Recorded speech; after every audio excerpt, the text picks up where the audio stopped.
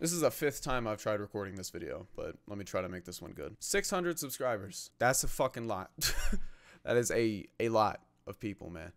And I know it's not where we said we wanted to be. We try to aim for monetization by summer. That wasn't a whole thing of I need to start getting paid for this. That's not what that was. That was really just because 3 years ago when I started the original channel, the only thing I had on my mind was numbers. Of course, the original core explanation for YouTube does originate back in my younger days when I was like 8 years old. Of course, that's where the love originated, because when I had very few people who gave a shit as a kid, there was always those people who didn't know who I was, but somehow it felt like they gave more of a shit.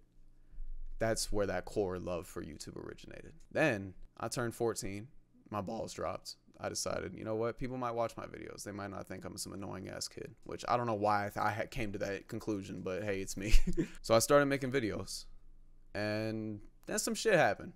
I'm not gonna go in depth. Let's just say it was some stereotypical teenage bullshit, high school drama bullshit on top of family bullshit. There was just a lot that happened at the beginning of the channel. Because it started off as like this loving, I'm going to chase this dream. I'm going to do it for me. I'm going to do it for all those kids out there that were like me. Then I broke. I went through some stereotypical bullshit, family, high school drama. I lost my dog, as fucked up as that sounds. Like, as stupid as that sounds. Like, really? That put you through depression? Yeah. I lost my best friend in like 9 years. That mixed on top of, you know what, fuck it. I'll expound my bullshit, all right? I lost my best friend in like 9 years. Her name was Cookies. It was my favorite fucking dog, man. I didn't have many friends growing up. I had Doug, Chris, and another one who I don't talk to anymore. And then I had this dog. I had this fucking dog. Her name was Cookies. It was mixed Maltese, Yorkie. Loved her to death. And I lost her.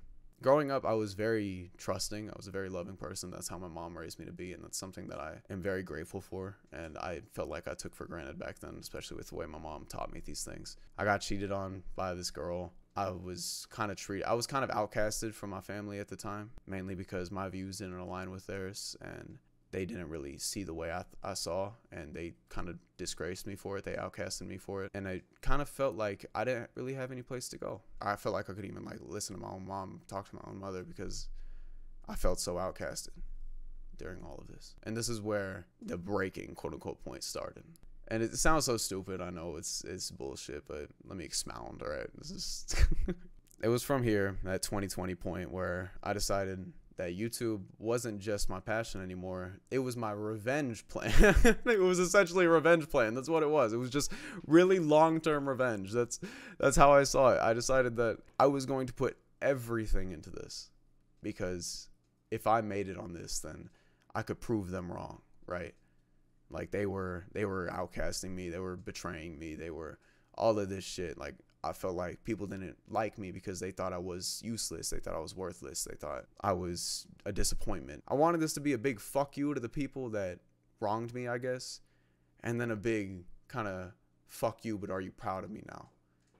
To the people I loved, but I felt like I was outcasted from, because they thought I was a disappointment. They thought I was useless. That's what this was. I really wanted to make it big just to prove a point, I guess. And for 2 years, that's how I continued.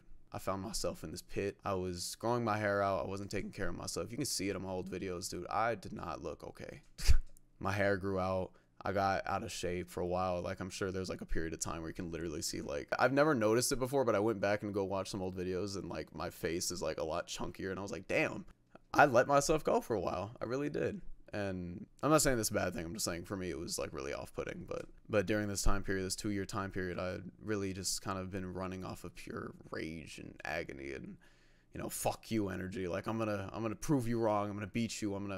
All of it. So much that I really lost the passion for YouTube, creating things, for being NateMG. All of this was just a facade. It felt like honestly, I think I really was, because if you go back and watch those old videos, you don't see me. You see just a completely different dude. I wasn't being honest. I was, putting on a show, I guess, a fake show for the camera. I wasn't me. I met some people online that were my friends. And at this point, I had been still so rage driven, but alone in terms of content creation, because I had some friends that were streaming and stuff, but they all quit on me. So that kind of added to the pressure of, okay, now you got to make it for them.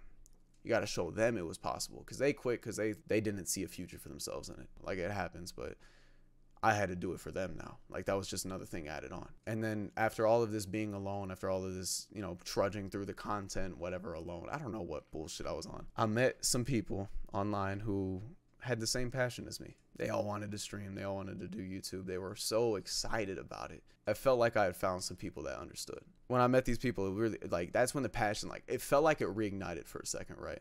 Like, making dumb shit with them, making fun shit. It wasn't just for the views. It wasn't for a scheduled upload or anything. It was just, I can make some fun shit.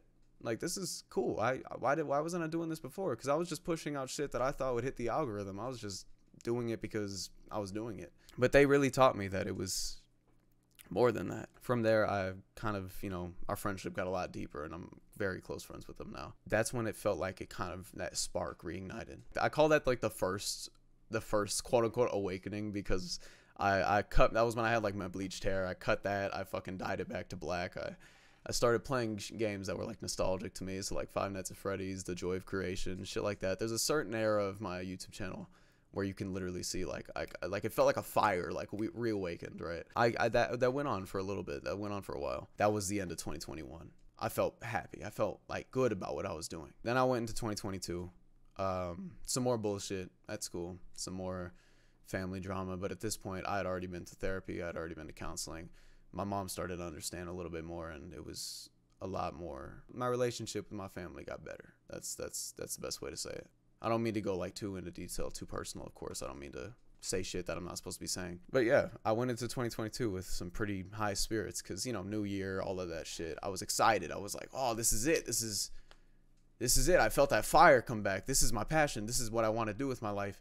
And then I got a big shout out from a YouTube channel called Too Sharp. And this, a lot of people think that I'm not grateful for it. It was such a cool experience, but it really did not align with what I wanted for my channel, because overnight I blew up. I went from 200 subscribers to with like 4,000 within a month. It was insane. And I took it with grace at first. I was like, this is it. This was my moment. It was like, I genuinely had like a, you know, divine intervention thing of like, at the second I found out that this was my passion again, the second I started being passionate about it, that's when the big shit hit. Because at this point I'd been working at it for like a year and a half, and with little to no growth. So whenever I felt the passion, it really did feel like a divine intervention of, you're passionate again, here's your subscribers. Like, that's what it felt like. And maybe 6 months later, I tried carrying on the channel, and my videos were not getting pushed out there. And the videos that were getting views, they were getting views. It was just my watch duration was so shit that YouTube would declare it to be just a bad video, because it was getting pushed to so many people who just didn't give a fuck anymore. They just kind of subscribed because it was a shout out. And on top of that, it just felt like I didn't earn any of that, right? Like, at this, yes, I've been working at it for a year and a half, but all of those people came from this dude who I just happened to be in his video. Oh well, it was just really strange situation of luck. From there, I tried moving on. I tried pushing forward with the shit I wanted to make, and I realized that the shit I wanted to make was not doing well.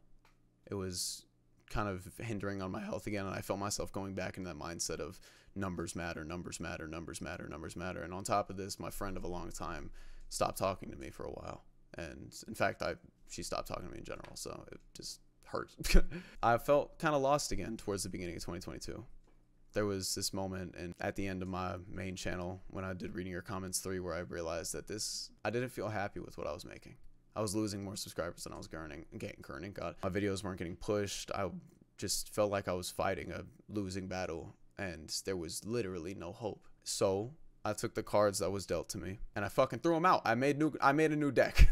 By this point, my hair had already grown out to its full kind of length. I'd been friends with these guys for a while, and I really started to appreciate my family a little bit more. I really started to appreciate art a lot more. This is when I started picking up guitar. And 9 months ago, I restarted the channel. I released a video called Let's Talk, where I announced the new channel, and from 4,200 people, about 60 people came over. That was a lot more than I thought was gonna come over. Cause like, you put that into perspective, 60 people, that fills up a small ass room, but damn. And it was kind of like a awakening experience of, not all these people gave a shit, but these guys gave a shit. Why did y'all give a shit?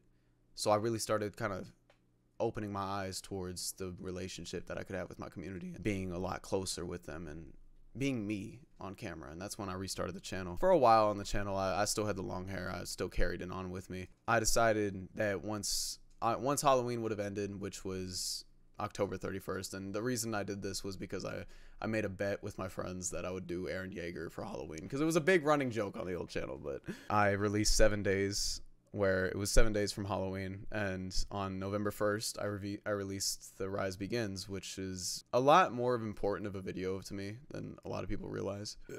Oh god. Because it felt like I truly restarted at this point, because this video right here, The Rise Begins, this video signified coming full circle. No more anger. My hair got cut off, and with that hair getting cut off, there goes all that agony. There goes all that depression, that desperation, all of that shit that I'd built up so much in the past 2 years. All of that had disappeared when I cut my hair off. And I was back to square one. And I believe at this point I'd reached like 200 something subscribers, which was exactly what we had at the old channel before we blew up with Too Sharp and shit. And this meant so much, because this was full circle. This was it.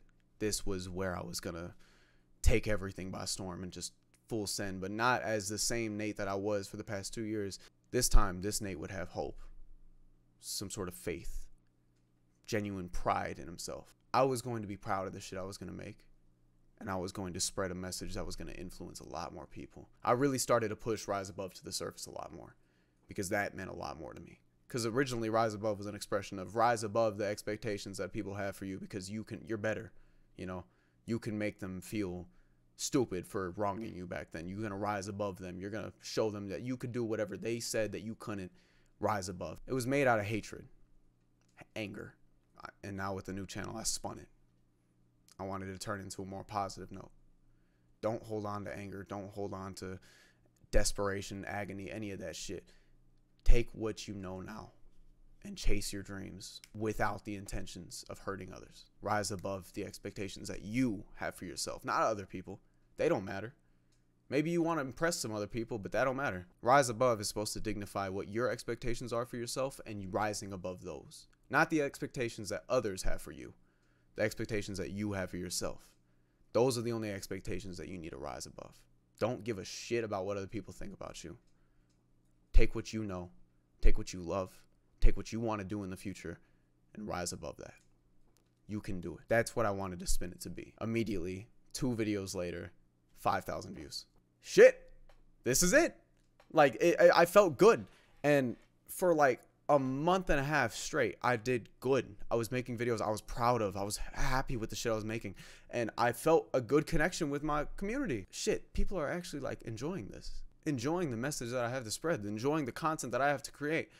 And that's when some outside bullshit happened. Around the time I released Thank You, like you can see it, I shaved my face, I shaved my mustache and everything. I went bare bones because I had this whole moment in the middle of the night where I really started to fear failure again. And this is normal, you know. Everyone's going to be afraid of failing. That's just how we are as humans. And we're going to have that constant looming fear of, you know, this ain't going to work. I had to build myself back up after that. I couldn't let my fear define me. That's not what this channel was about. In fact, I would have just been a false prophet preaching this fucking rise above shit. And here I am crying in my bed in the middle of the night, shaving my fucking, you know, facial hair out of shame. That wasn't me. That wasn't what I wanted this channel to become. So what did I do? I picked myself back up again. I made shit. I actually challenged myself at this point to create a bi-daily upload schedule for the entire month of December. And oh my God, I failed miserably. I actually made it halfway. I made it halfway, and I think it was this video that I stopped. I made it halfway through December with bi-daily uploads, and this was while I was still in school. I was working 40-hour work weeks. It was bad, and I crashed. I really did. And there was this period of time right here where I just kind of, you know, stuttered. Like it's right, like when a car is about to die, you can kind of feel it like when I hit 400, and I tried putting myself back up. This was me attempting to hold on to the edge of the cliff. I was on my fucking fingers. Like, it was just my fingers holding on, and I'm trying to pull myself back up. And then I just couldn't anymore. I pushed for 8 videos, probably like a month or so. And then I finished the day in the life video, and I sat there and I watched it, and I was not happy with what I was doing. Sure, that's the grind, yeah, but I'm 17. I'm not paying any bills, thank God. I have a mother that actually supplies me, so call this spoiled as you may. I couldn't have been working 40-hour work weeks for seemingly no reason. I crashed really bad at this point. I just had to take a month. I told myself originally, we're going to take a 2-week break, maybe a week break at most. 2 weeks turned into a month. A month turned into a month and a half. And at this point, this project that I've been working on since the dawn of this new channel, all of it started to take form. I released Yin. Because I thought with releasing Yin, I thought that was my comeback, right? I thought, okay, this is it. This is where I'm going to go. This is where I'm going to come back, you know, even stronger than before. And then some more bullshit happened. I got knocked back down.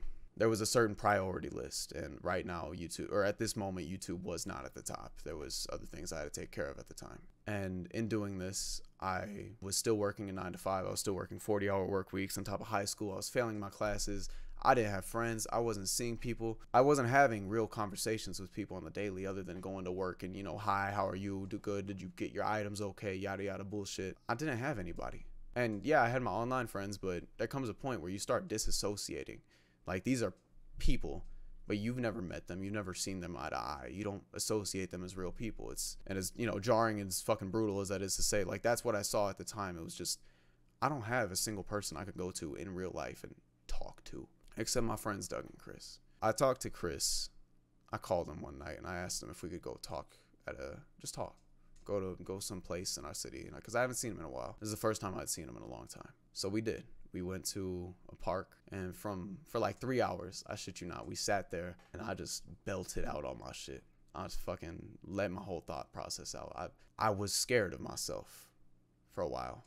Because I felt myself diving back into that pit of loneliness and despair, and I could kind of feel that sense of I got to do this to prove everyone wrong again.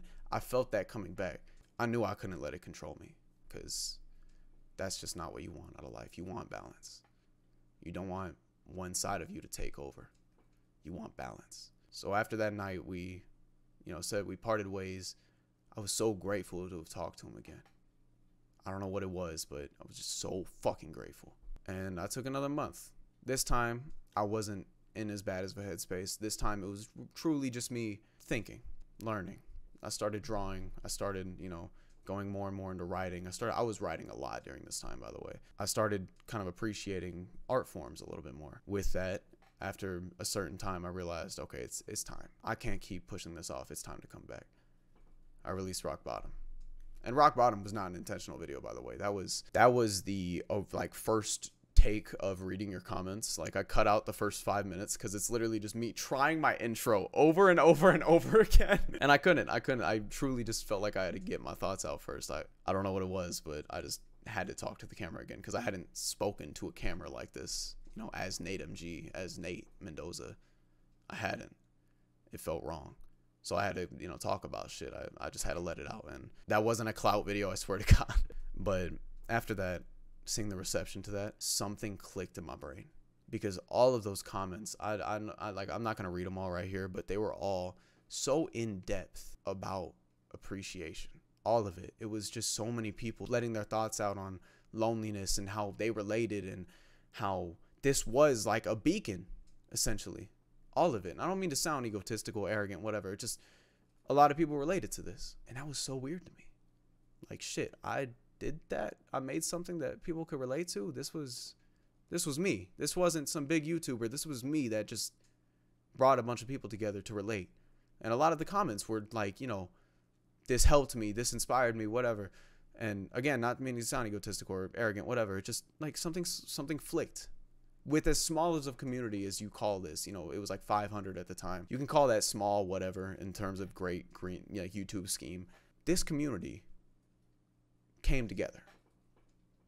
This community had an impact made on them. All of us. Not just you guys, but me too. All of that, like, flicked the switch. I just really haven't felt the same since. Immediately, I got back on it. I made Yang, released it. Reading Comments 3, released it. Everything beyond this point is nothing but proof. It's nothing but proof of appreciation. It's nothing but proof of persistence, pride, and faith. I love you guys. And I'm sure that if you guys can genuinely take anything away from these videos, it's rise above. I want you all to embody that. Rise above. That entire message that you can do whatever the fuck you put your mind to. Don't let anybody get in your way. The only person that can stop you is you. No one else. You. It's your mindset. It's your discipline. It's everything that you want to do in life. It all comes back down to you. not your circumstances, not your environment. Because yeah, you can have a shitty environment. You can have a terrible environment. But if you really want to escape that and you really want to achieve something better for yourself, it's not about the environment. It's about how you react to it. It's about how you change. You're able to escape that. You. Not your environment, not your mom, not your dad, not your brother, not your sister, not your fucking cousin. You. You're able to be better. You're able to achieve whatever the fuck you want to achieve. That's what rise above is. Not losing yourself in the process. Not becoming corrupt because of it. Being proud of yourself. Being able to achieve something greater than yourself. That's what rise above is. No one can stop you. Only you can stop you. And I fully have faith in every single one of you. I'm a 17-year-old kid from the middle of fucking Texas. And like, I know that don't sound like a bad spot. It's just nobody knows my city. My city is the definition of like butt fuck. It's yellow. It's like tumbleweeds, you know those stereotypes where the that's my city. I'm barely graduating high school. I don't have a solid career choice in my life other than this. Only reason I'm going to any sort of college is for time. My career path is this. And I'll say that with my full chest. I don't mean to rant. I'm sorry. I know I've been recording for 30 minutes, but we can do this. All of us. I don't care who you are. I don't care what your goals are. I don't care if it's just to pass algebra. I don't care if it's to become the next president. If you have a goal, you can achieve it. Nothing is unrealistic. The only unrealistic expectations are what others deem unrealistic. You set whatever fucking height bar you want for yourself. Chase it. Do not be afraid to take risks. Make sure you're smart in the decision making. But make sure to have faith in yourself. Rise above all of it. This isn't about, proving people wrong anymore. This isn't about anger. This isn't about, desperation to be in a better situation. This is about understanding who you are as a person and being able to self-improve. Be better than what you originally were yesterday. Rising above. There's a lot of meanings to it. And how you interpret it is totally up to you. As long as you're able to take whatever the fuck I preach or take whatever the fuck other people's preach. This ain't just my thing. Anyone can say rise above. Anybody can take that and embody it and put it into their life and do it in whatever the fuck they want to do. They can put it in whatever priority they want. Rise above. That is so important. Do not be afraid to chase your dreams. Do not be afraid to chase whatever the fucking goal you have. You want to be a YouTuber? Go be a YouTuber. You want to be a fucking rapper? Go be a rapper. You want to go be a fucking musician, a guitarist in a band that travels overseas? You fucking do that. Or hell, if you want to be an accountant, go be an accountant. You want to be a fucking engineer? Go be an engineer. Nobody is stopping you. Other than you. Do not take any environmental circumstance, any environmental nerf that, life has just thrown in your way. You can be dealt the shittiest hand in the fucking deck. It's about how you play that hand. Or, hear me out, throw the hand out. You make your future. Nobody else. Nobody. I'm proud of each and every single one of you who even had the bravery to dream big. Because right now in the world, that bravery is some of the most unseen shit. Anyone who has the bravery to dream big, I'm proud of you. This shit is tough. This shit it'll make you feel alone. You are not alone. That's what this community is. And we're not here to put each other down. We're not here to be better than one another. We're here to push each other's forward. This is about rising above. And we're going to all do it together. I'm sick and tired of seeing people not reach their full potential. I'm sick and tired of seeing people just sit back down when they fail. Rise above, motherfuckers. I am proud of each and every single one of you who had the bravery to dream big. Don't play your cards stupidly. Don't run into battle with nothing but faith on your mind. Be smart, but never lose that sense of bravery. I'm proud of you, motherfuckers. Rise above. And here's to this summer. Adios.